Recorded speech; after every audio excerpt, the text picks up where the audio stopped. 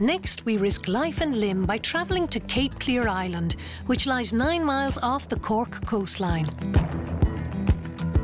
Here we meet Ed Harper, a goat farmer who was left blind after a childhood accident. We have my guide dog Izzy, who's a German Shepherd, and we have 3 cats, and we've also got the goats. You can work a guide dog over pretty well anything. And I used to have the balance. Got that one wrong. Ed's cats are surrounded by beautiful scenery, if only they could enjoy it. Occasionally I'll sit down here on this water trough and I'll listen to the scenery because, do you know, like there's birds, there's the sea, there's the wind, you know, there's all that kind of thing, there's the animals. The years spent listening to nature has taught Ed to speak to the animals. Come on then, come on kids. There's several different sort of calls that goats have, and it depends what you want them to do. I mean, there's a noise that the mothers make, which means stay close, and they go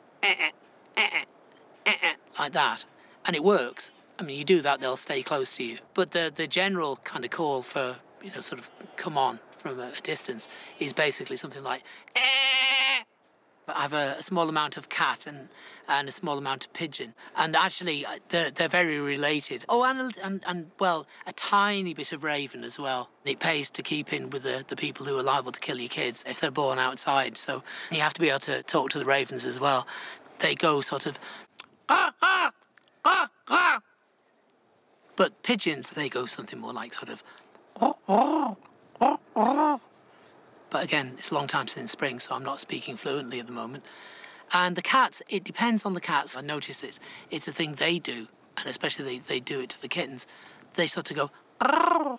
It's a funny noise because it's not like the usual meow they do at us. It's a sort of a broken. It's, I say, it's a bit related to pigeon, funnily enough. They sort of go, arr, arr.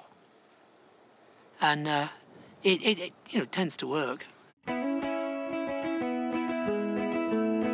When not listening to the sounds of the sea, the goats are serenaded by Ed. Well, good night, friends one and all. I just thought I'd make a call, for I love to see a crowd of happy faces. You like all the goats, and obviously occasionally you like one more than another, but I'd say the one that I cared about most and who cared about me most was a goat called Elsie, and she died in 2010, sadly. It all started one morning. I was really, really upset, but I had to go milking, so out I went. And that's the first time that Elsie suddenly seemed to twig that I was really upset. When we'd be in the milking parlour, if I was, you know, sad or upset or whatever, she'd put her head out and she'd rub my cheek with her cheek. You know, it was a very deep emotional attachment. Yeah, I'd go as far as saying that the two of us loved each other. I'm going to have to get out of farming sooner or later. I can see what's going to be happening, really, is I'll be spending more time on the mainland, less time on the island. But I don't see me not coming back here. I've spent 36 years here now, and that's more of my life than I've spent anywhere else. I just love the island. And I'm a member of that multitude of labour.